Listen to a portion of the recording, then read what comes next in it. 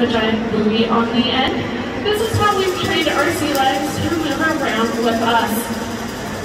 With Kelpie, can you guys hear that little maraca noise? So that is a very special target that we have been training Kelpie with. It's called an audible target. So our normal target poles don't make any noise. This doesn't make any noise when I move it around. That audible target makes that noise, so if Kelpie can't quite see us, she can actually hear us and still be able to interact with us.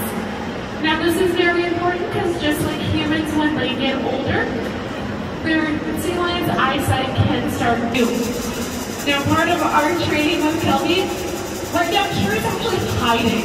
So there is no visual. Kelpie is using, let's give her a round of applause. She found Kira there. So with that one there, Kira did hide. So Kelpie was literally using just her hearing to find that audible target. So throw something into the pool and then shake it for Kelpie to come back. Now to show that off, I do need a volunteer to come down and throw some enrichment in the pool. But I need a very excited volunteer to come down. Walk right along the front. And we're just going to wipe the feet off on that mat. Now, I have a little bit of a trick here. There's actually some fish at the bottom of the big cup, and then we have another cup on top. So if you want to come over here, and when Kelpie is not looking and Kira is ready, we're going to throw this anywhere in the show pool. Now what's going to happen is Kelpie's going to come get all of her fish.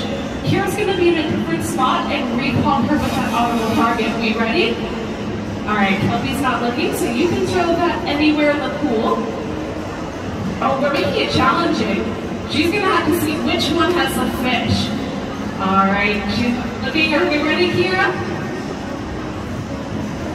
Now, see which one she goes to first, and we're going to see which one she interacts with most. So she's checking the blue one out. Oh. Now she's going to go check the yellow one. Yeah, now she found the fish there. Now when Kira, yeah, let's give her a round of applause.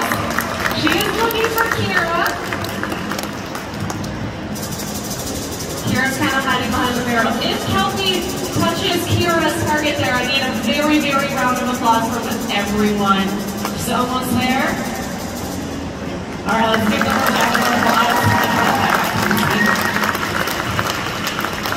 So this does showcase some of the mental and physical enrichment that we do with our animals. Kelpie being older.